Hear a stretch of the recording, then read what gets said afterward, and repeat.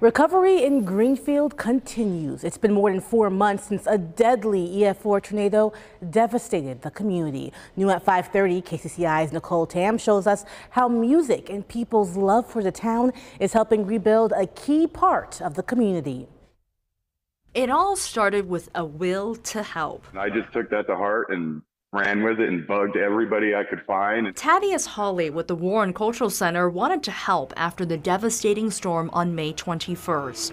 After some calls and discussions, tables full of donations filled the Opera House, ready to be auctioned off. I wanted to do as much as I possibly could to help the people that weren't so fortunate, and I have the means here at the Opera House. Besides the auction, local and regional musicians are also sharing their talent to help raise money, all to support the Greenfield Volunteer Fire Department. 3 fire trucks and 12 sets of gear were damaged in the storm. 4 of the firefighters, including the chief, lost their homes. Fire department's a brotherhood, and the support that we've had from outside fire departments every day since the tornado came through has been great and is a lot of motivation for us. Since then, they've moved into a temporary space and the community continues to lend a hand. Pretty important to me just to kind of show that we can rebuild, come back stronger, and hopefully better than we were before. Coming back stronger, where the bond between neighbors feel more like family.